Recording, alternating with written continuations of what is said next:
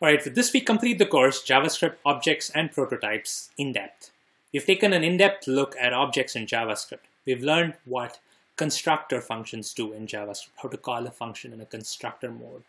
And we also learned what are the different ways in which you can call functions in JavaScript. We learned 4 different ways and how that affects the this reference in all those different approaches.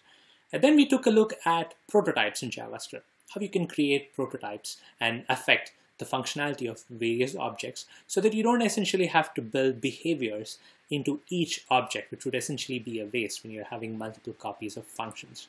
So we learned how the prototype chain works and how each property reference on objects is influenced by the concept of a prototype lookup. So hopefully this course was helpful in your understanding of objects and prototypes.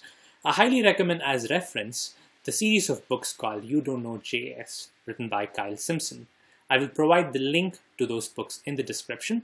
These books are actually available in electronic form on GitHub for free. And on the GitHub page, you also have links to purchase these books in paper form. I have referenced these books multiple times, and I highly recommend you go through them as a follow-up for this course. And hopefully this course with those books will significantly help in your JavaScript journey. So thanks again for taking this course. This was JavaScript Objects and Prototypes in depth.